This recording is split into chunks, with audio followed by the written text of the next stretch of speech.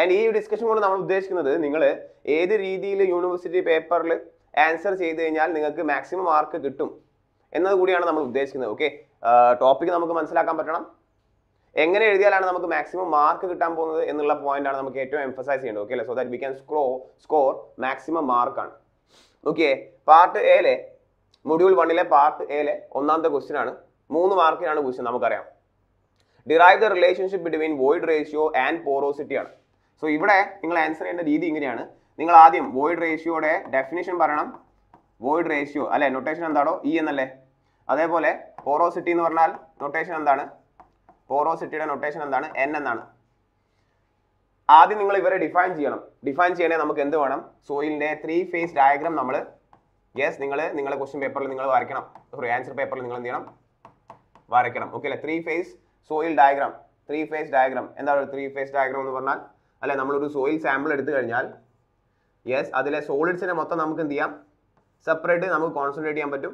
അതേപോലെ അതിലെ water content അല്ലെ, ആ സോളിഡ്സിലെ വോയിഡുകളിൽ എന്ത് നിറയപ്പെടും, കുറച്ച് വാട്ടർ ഉണ്ടാവും. വാട്ടറാണ് വരച്ചിരിക്കുന്നത്. പിന്നെ അവിടെ എന്താ ഉണ്ടാവുക, വാട്ടർ അല്ലെങ്കിൽ ആ വോയിഡുകളിൽ എയർ ഉണ്ടാവും അല്ലെ. സോ നമ്മൾ എങ്ങനെ വരയ്ക്കണം, ആദ്യം നമ്മൾ ഇതിന്റെ വോളിയം കാണിക്കുക, അതിന്റെ വെയിറ്റ് കാണിക്കുക. നമുക്ക് അതിന്റെ വോളിയത്തിന്റെ ആവശ്യമേ ഉള്ളൂ. എന്നാലും 3 ഫേസ് ഡയഗ്രത്തിൽ നമ്മളെല്ലാം കാണിക്കാറുണ്ട്. This is A volume of air, ഇത്രയും ഭാഗമാണ് എന്ത്, വോളിയം ഓഫ് വാട്ടർ എന്ന് പറയുന്നത്. ഇത്രയും ഭാഗമാണ് വോളിയം ഓഫ് സോളിഡ്സ് എന്ന് പറയുന്നത്. നമുക്കറിയാം എയറും വാട്ടറും നിറയപ്പെടുന്നത് സോളിഡ്സിന്റെ വോയിഡുകളിലാണ്. That's why it is termed as volume of voids. And ഈ പറയുന്ന മൊത്തം വോളിയം ഓഫ് ദ സാമ്പിൾ എന്ന് പറയുന്നത് വി ആണ്. നമുക്കറിയാം capital V is equal to volume of void plus volume of solids ആണ്. വോളിയം ഓഫ് സോളിഡ്സ് ആണ് അല്ലെ, അങ്ങനെ എഴുതാൻ പറ്റും. സിമിലർലി നമുക്ക് ഇതിന്റെ വെയിറ്റും മാർക്ക് ചെയ്യാൻ പറ്റും. This is weight of the air, this is weight of the water, ഇതെന്താണ്, വെയിറ്റ് ഓഫ് ദ സോളിഡ് ആണ്, വെയിറ്റ് ഓഫ് ദ സോളിഡ് ആണ്.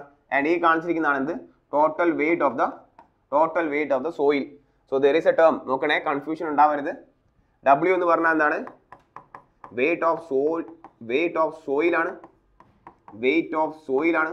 WS എന്ന് പറഞ്ഞാൽ എന്താണോ, it is weight of solid ആണ്, വെയിറ്റ് ഓഫ് സോളിഡ് ആണ്. ക്ലിയർ അല്ലേ. സിമിലർലി നമുക്ക് V ആൻഡ് VS പറയാം. സോ അത് നിങ്ങൾ ഈ 3 ഫേസ് ഡയഗ്രാം വരയ്ക്കണം. ഇതിന് 1 മാർക്ക് അവൈലബിൾ ആണ്. ഓക്കെ, 3 മാർക്കിൽ 1 മാർക്ക് നമ്മൾ പ്രൊവൈഡ് ചെയ്യാൻ പോകുന്നത് ഈ പറയുന്ന 3 ഫേസ് ഡയഗ്രത്തിനാണ്. ഇനി നമ്മൾ എന്ത് ചെയ്യാം, വോയിഡ് റേഷ്യോനെയും പോറോസിറ്റിനെയും ഡിഫൈൻ ചെയ്യാം നമുക്ക്. ഓക്കെ, എന്താണോ വോയിഡ് റേഷ്യോ അല്ലെങ്കിൽ പോറോസിറ്റി എന്ന് പറഞ്ഞാൽ, what you mean by void ratio? Void ratio E is equal to, it is a ratio of volume of voids present in the volume of solids ആണ് into 100, isn't it? Volume of voids to the volume of solids, അതാണ് porosity. And N is, sorry, void ratio, porosity എന്താണ്, volume of voids to the total volume ആണ്, total volume ആണ് അല്ലെ. ഇതാണ് ഇത് നമ്മുടെ, this is termed as porosity ആണ്. ഇനി നമുക്ക് ഇവരുടെ റിലേഷൻ പറയാം. അതാണ് മൂന്നാമത്തെ പോയിന്റ്. സോ 3 മാർക്കിന്റെ ക്വസ്റ്റ്യൻ, 1 ഡയഗ്രത്തിന് മാർക്ക് ഉണ്ട്, 2 പോറോസിറ്റിയും വോയിഡ് റേഷ്യോയും ഡിഫൈൻ ചെയ്യുന്നതിന് മാർക്ക് ഉണ്ട്, പിന്നെ അതിന്റെ റിലേഷൻഷിപ്പ് കാണിക്കുകയാണ്. നോക്കിയേ, N is equal എന്താണോ, volume of voids divide by എന്താണ്, ടോട്ടൽ വോളിയം ആണ്. നമുക്കറിയാം ടോട്ടൽ വോളിയം എന്ന് പറഞ്ഞാൽ എന്താണോ, volume of voids plus volume of solids ആണ്. നിങ്ങൾ ഈ മൊത്തം ഇക്വേഷൻ എന്ത് ചെയ്യാം, VV കൊണ്ട് ഡിവൈഡ് ചെയ്യാം. സോ ഡിവൈഡ്, സോ സ്റ്റെപ്സ് എല്ലാം എഴുതണം. Okay, dividing equation number 1 by VV.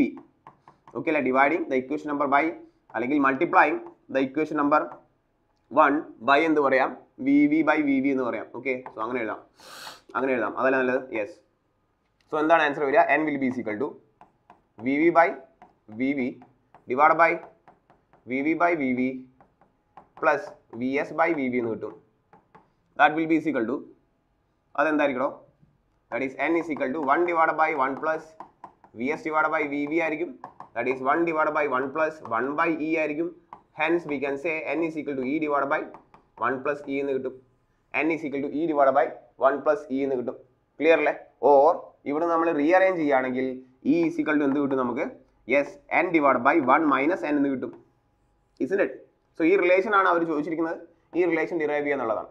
3 മാർക്കിന്റെ question, 1 diagram, 1 void ratio porosity define ചെയ്യുക, 2 ആ റിലേഷൻ കാണിക്കുക. ക്ലിയർ അല്ലേ? യെസ്, അങ്ങനെ എഴുതി കഴിഞ്ഞാൽ നമുക്ക് ആ 3 മാർക്ക് മാക്സിമം കിട്ടുന്നതാണ്. കുറച്ച് സമയം കൊണ്ടാണ് നമുക്ക് അതിനെ സ്കോർ ചെയ്യാം. ക്ലിയർ അല്ലേ? Yes, let's move to the part എയിലെ രണ്ടാമത്തെ ക്വസ്റ്റ്യൻ. പാർട്ട് എയിലെ രണ്ടാമത്തെ ക്വസ്റ്റ്യൻ ആണ് ചോദ്യം. Define or differentiate between sensitivity and thixotropy ആണ്.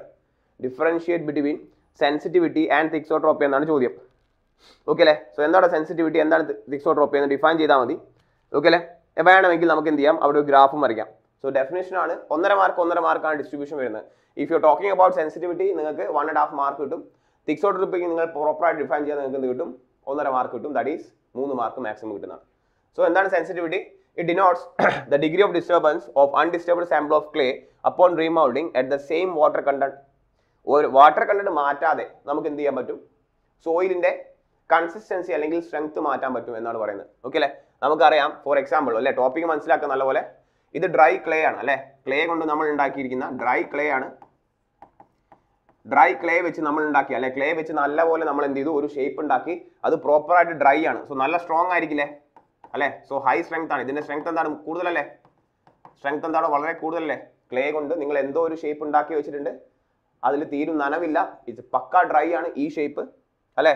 അങ്ങനെയാണെങ്കിൽ അതിന്റെ സ്ട്രെങ്ത് വളരെ കൂടുതലായിരിക്കും. ഇതിന്റെ സ്ട്രെങ്ത് എങ്ങനെ കുറയ്ക്കാടോ? If you are adding some water content in to this, ഇതെന്തായി മാറും? യെസ്, ഇതിന്റെ ഷേപ്പ് മൊത്തം ഡിസ്റ്റോർട്ടഡ് ആയി ഇത് പഴയ രീതിയിലുള്ള ക്ലേ ആയി മാറും. അപ്പൊ സ്ട്രെങ്ത് കുറഞ്ഞില്ലേ? സ്ട്രെങ്ത് കുറഞ്ഞില്ലേ? സ്ട്രെങ്ത് കുറഞ്ഞു. അതായത് by the addition of water you are decreasing the strength അല്ലെ? ഇത് എന്ത് സ്റ്റേജിലാണ് എത്തിയത്? പ്ലാസ്റ്റിക് സ്റ്റേജിലെത്തി. പ്ലാസ്റ്റിക് ക്ലേ ആയി മാറി. എന്താണ് പ്ലാസ്റ്റിക് എന്ന് പറഞ്ഞാൽ? നമുക്ക് ഈസിലി കുഴച്ച് മറച്ച് തിരിച്ച് മറച്ചെടുക്കാൻ പറ്റും അല്ലെ? നമുക്ക് ഈസി ആയിട്ട് വർക്ക് ചെയ്യാൻ പറ്റും. ഏത് ഷേപ്പിലേക്കും അതിനെ മൗൾഡ് ചെയ്തെടുക്കാൻ പറ്റും. അതാണ് പ്ലാസ്റ്റിക് എന്ന് പറയുന്ന ടേം കൊണ്ട് ഉദ്ദേശിക്കുന്നത്. ഇനിയും നിങ്ങൾ ഇതിന്റെ അകത്തേക്ക് വാട്ടർ കണ്ടന്റ് ആഡ് ചെയ്താലോ? ഇനിയും വാട്ടർ ആഡ് ചെയ്താൽ ഇതെന്തായി മാറി? യെസ്, ഇറ്റ് ബിക്കം ചളി അല്ലെ? ലിക്വിഡ് സ്റ്റേറ്റിലുള്ള ക്ലേ ആയി മാറി. ലിക്വിഡ് ക്ലേ എന്ന് വെച്ചാൽ നമ്മുടെ ചളിവെള്ളം പോലെയായി അല്ലെ? ചളിവെള്ളം എന്ന് പറയുമ്പോൾ വെള്ളം പ്ലസ് എന്താണ്, ക്ലേ അല്ലേ, അല്ലെങ്കിൽ സോയിൽ അല്ലേ? സോ അതിന്റെ സ്ട്രെങ്ത് എന്തായി? Strength again decreased.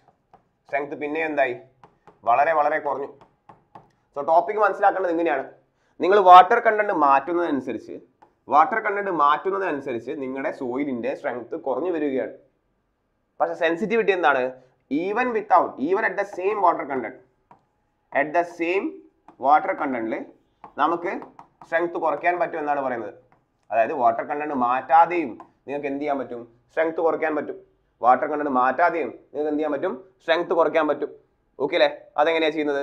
നോക്കിയേ, ഇങ്ങനെ ഒരു ഷേപ്പ് നിങ്ങൾക്ക് ഓൾറെഡി അവൈലബിൾ ആണ്. ഇത്തരത്തിൽ ക്ലേ ഷേപ്പ് നിങ്ങൾക്ക് അവൈലബിൾ ആണ്. ഇതിനെ നിങ്ങൾ എന്ത് ചെയ്യുക?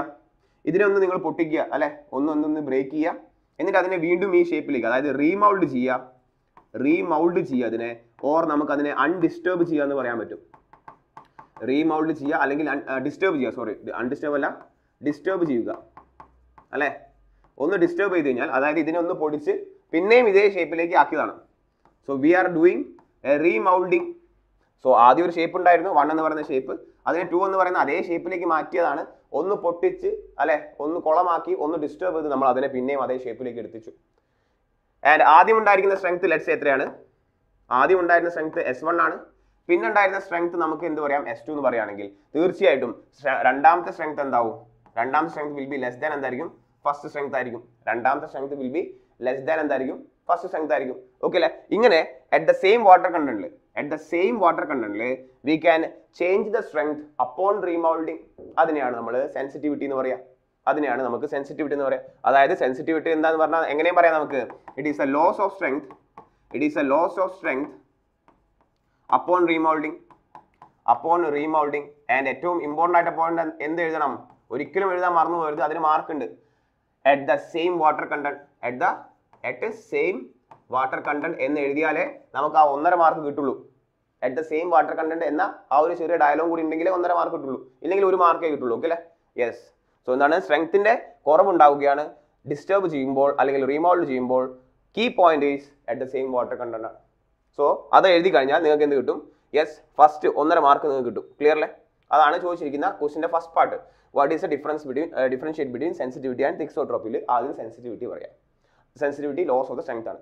എന്താണോ thixotropy? What you mean by thixotropy? Yes, thixotropy എന്താണ് തിക്സോട്രോപ്പി എന്ന് പറഞ്ഞാൽ? യെസ്, തിക്സോട്രോപ്പി എന്ന് പറഞ്ഞാൽ എന്താണോ? നമ്മൾ പറഞ്ഞല്ലോ സെൻസിറ്റിവിറ്റി അല്ലെങ്കിൽ ഡിസ്റ്റർബ് ചെയ്തപ്പോൾ കുറെ സ്ട്രെങ്ത് ലോസ് ആയി. നമ്മൾ അതിനെ കുറെ കാലം അങ്ങനെ അല്ലെ, കാലം മാറുന്നതനുസരിച്ച് ആസ് ദ ടൈം പാസസ് അല്ലെ, കാലം മറക്കാത്ത അല്ലെങ്കിൽ മറക്കാത്ത മുറിവുകളില്ല എന്ന് പറയും പോലെ as the time passes loss ആയ കുറെ സ്ട്രെങ്ത് ലോസ് ആയ കുറെ സ്ട്രെങ്ത്തിന്റെ കുറെ പാർട്ട് ഒക്കെ എന്ത് ചെയ്യും തിരിച്ചു വരും. Okay, it is A property of the soil. So ഇങ്ങനെ എഴുതണം, it is the property of soil by virtue of which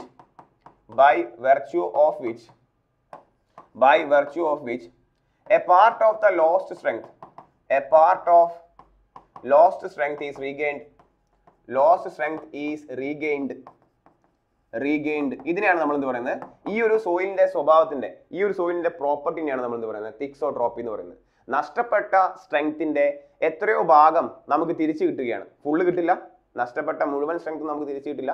നഷ്ടപ്പെട്ട സ്ട്രെങ്ത്തിന്റെ കുറച്ച് ഭാഗം എന്ത് ചെയ്യാണ്, ആസ് ദ ടൈം പാസസ് നമുക്ക് അതിനെ റീഗെയിൻ ചെയ്യാൻ പറ്റുകയാണ്, സോയിലിന് റീഗെയിൻ ചെയ്യാൻ പറ്റുകയാണ്. അതിനാണ് നമ്മൾ തിക്സോട്രോപ്പി എന്ന് പറയുന്നത്. ക്ലിയർ അല്ലേ? യെസ്. സോ ഇത് രണ്ടും ഡിഫൈൻ ചെയ്ത് കഴിഞ്ഞാൽ തന്നെ നമുക്ക് ഓൾമോസ്റ്റ് മാർക്ക് കിട്ടും. ഓക്കെ അല്ലേ? ഇനി ഇതിന്റെ ഗ്രാഫും കൂടി നമുക്ക് പ്ലോട്ട് ചെയ്യാൻ പറ്റും അല്ലെ? ഇതിന്റെ ഗ്രാഫ് നമുക്ക് പ്ലോട്ട് ചെയ്യാം. നോക്കിയേ, ഓൺ ദ എക്സ് ആക്സിസ് ഈ ഗ്രാഫ് വരയ്ക്കുമ്പോൾ ശ്രദ്ധിക്കുക. ഗ്രാഫ് വരയ്ക്കുമ്പോൾ നമുക്ക് എങ്ങനെയാ മാർക്ക് കിട്ടുന്ന അറിയോ? അതിന്റെ വൈ ആക്സിസ് എന്താണ്, അതിന്റെ എക്സ് ആക്സിസ് എന്താണ് നമുക്ക് പറയാൻ പറ്റണം. ഓക്കെ അല്ലേ?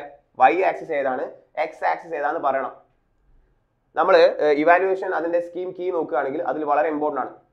ക്ലിയർ അല്ലേ? സോ എക്സ് ആക്സിൽ നമുക്ക് ഷിയർ സ്ട്രെസ് ആണ്, അല്ലെങ്കിൽ ഷിയർ സ്ട്രെങ്ത് ആണ്, shear strength on the X axis, and we are having time on the Y axis. ഇത് തന്നെ വരച്ചാൽ നിങ്ങൾക്ക് ഗ്രാഫിന്റെ പകുതി മാർക്ക് കിട്ടും. നിങ്ങൾ നോക്കിയേ, ആദ്യം സ്ട്രെങ്ത് S1 ആയിരുന്നു, ഇതാണ് സ്ട്രെങ്ത് S1. നമ്മൾ അതിനെ എന്ത് ചെയ്തു, നമ്മൾ അതിനെ ഡിസ്റ്റർബ് ചെയ്തു, അല്ലെങ്കിൽ റീമൗൾഡ് ചെയ്തു അല്ലെ? ഡിസ്റ്റർബ് ചെയ്തപ്പോൾ സ്ട്രെങ്ത് കുറഞ്ഞില്ലേ? സോ ഇപ്പൊ എത്ര സ്ട്രെങ്ത് ആയി മാറി? ഇപ്പൊ സ്ട്രെങ്ത് S2 ആയി മാറി. ആദ്യം S1 ആയിരുന്നു, ഇപ്പൊ സ്ട്രെങ്ത് S2 ആയി. ഓക്കെ അല്ലേ? യെസ്. പിന്നെ അതെന്ത് ചെയ്യും, പിന്നെ ഈ കുറഞ്ഞ സ്ട്രെങ്ത് കുറെയൊക്കെ എന്ത് ചെയ്യും, റീഗെയിൻ ചെയ്യും. പക്ഷെ ഫുൾ റീഗെയിൻ ചെയ്യോ? ഇല്ല, എക്സ്ട്രീം റീഗെയിൻ ചെയ്യില്ല, കുറച്ച് മാത്രമേ റീഗെയിൻ ചെയ്യുള്ളൂ അല്ലെ? പിന്നെ അതിന് ഡിസ്റ്റർബ് ചെയ്താൽ അത് പിന്നെയും കുറയും, പിന്നെ അത് റീഗെയിൻ ചെയ്യും, കുറയും, റീഗെയിൻ ചെയ്യും, കുറയും, റീഗെയിൻ ചെയ്യും.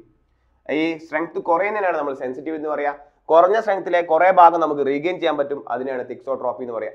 വീണ്ടും ഡിസ്റ്റർബ് ചെയ്യുന്നു, സ്ട്രെങ്ത് കുറയും, അത് പിന്നെയും കുറെ കാലം കഴിഞ്ഞാൽ റീഗെയിൻ ചെയ്യും, പിന്നെ ഡിസ്റ്റർബ് ചെയ്യുന്നു, കുറയുന്നു, കുറെ കാലം കഴിഞ്ഞാൽ റീഗെയിൻ ചെയ്യുന്നു. പക്ഷേ എത്ര നഷ്ടപ്പെട്ടോ, ലോസ്റ്റ് ആയ സ്ട്രെങ്ത്തിന്റെ കുറച്ച് ഭാഗമേ നമുക്ക് റീഗെയിൻ ചെയ്യാൻ പറ്റുള്ളൂ. ക്ലിയർ അല്ലേ? സോ ഈ ഗ്രാഫും കൂടി വരച്ചു കഴിഞ്ഞാൽ നിങ്ങൾക്ക് ഈ രണ്ട് ക്വസ്റ്റ്യൻസിന്റെയും അല്ലെ 3 മാർക്ക് അവൈലബിൾ ആണ്.